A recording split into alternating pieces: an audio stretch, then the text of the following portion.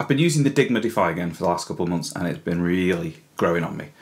My big complaint with the original view was this thumb cluster and being unable to find a good way to make use of them. I'm always frustrated with boards that don't make some consideration for dedicated arrow keys. With the Defy, I would have preferred 4 keys directly below and in line with the home row for that very purpose.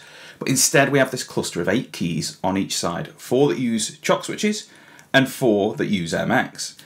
So that means with this board, and many others, a layer is needed to provide arrow keys in a convenient location. Now ordinarily, on a split keyboard like the Defy, I'd be holding one of the thumb keys in to get access to that layer on the other side. However, having suffered thumb pain when using a keyboard without dedicated arrow keys for significant lengths of time, I've settled on a pattern now that I use that mitigates the use of a thumb key to access those arrows. The way I do that is by having a layer hold on the key below my left index finger, which is the D key in the Colmat layout. And on that layer I have my arrows in the home row position on the other side. And I find it just as convenient as using a thumb key as I would have done before, but I'm using one of my strongest digits on my finger instead, and this has largely saved me from the thumb pain I was getting when using, say, the Corn or a Voyager or anything like that for any significant spell of time. I also find that although not in exactly the same position, I can swap pretty easily between the Voyager and the Defy, using the furthest inwards of the MX keys on the thumb cluster as my main thumb key, and I have a space on the left one and enter on the right. So switching to the arrows with the index finger on the other side is an improvement, and using these keys, and that's what I do most of the time, but it's not perfect.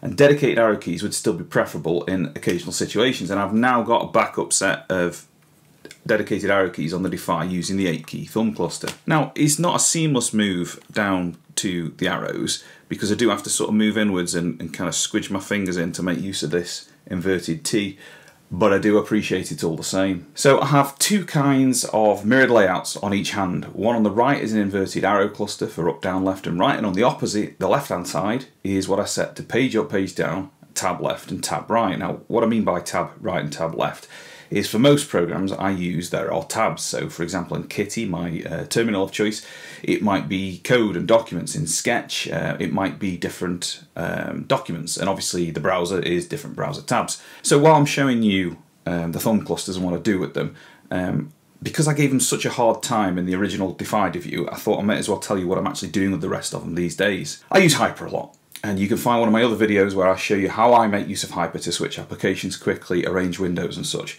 But Hyper isn't an actual key. Instead, it's the equivalent of holding down Control, Alt, Super and Shift all at once. And here's the thing, as I record this in October 2024, with the Defy you still can't have Hyper set as the hold part of a dual use key, where you tap a key to get one input and you hold it down to get another. And so that's pretty annoying and means I need another dedicated key for Hyper, which I have as the key to the outside of my main thumb key I use on each side.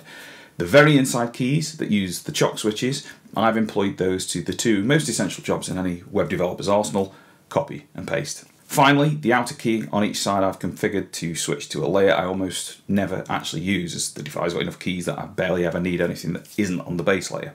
Now you can also see that I'm using a number row here on my base layer, and I've come back to that recently, having used a layer with a number pad on instead for a spell, and all the commonly used symbols for programming across the top instead. So I had brackets, parentheses, plus, minus, all that sort of stuff.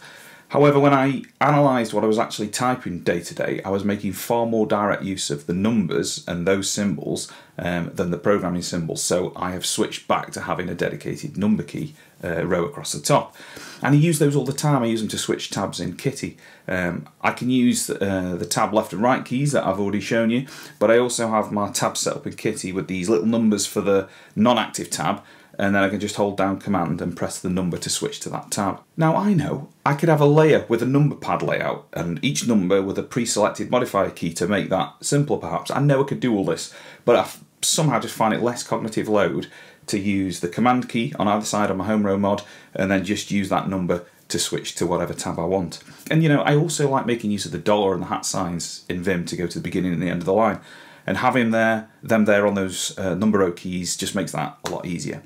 I would say, if you travel a lot, the newer deep sleep setting in Bazecor is a worthwhile trade-off. The batteries just last loads longer, even with the LEDs on. I set it so the counter starts once the lights go off, and then the board goes into deep sleep. Now, the only rub to this is to wake each side up, you have to press one of the alpha keys on each side first, so it's kind of like the first one is like shaking the keyboard awake, and then your next inputs are actual inputs to the keyboard. So it's not perfect, but if you're traveling a lot and you know, maybe perhaps just like having the lights on the board whilst you're using it wirelessly, that setting I've found makes the batteries last loads and loads longer. As a kind of weird aside, I'd welcome the possibility of running ZMK or QMK firmware on this Defy hardware at some point. I just think there's certain things that just fundamentally work better on those firmwares, such as home row mods and things we still don't have on the Defy, like the aforementioned Hyper on a dual use key, or combos, or tap dance. Now, I've been told in the Defy Discord that the wireless Neuron hardware could support ZMK, and the wired Neuron hardware could certainly support QMK, but writing some firmware for that job is far from an afternoon's work, so I wouldn't hold your breath in that regard, but it would be nice to see at some point. I've got Gateron yellow switches in this board, and I love them.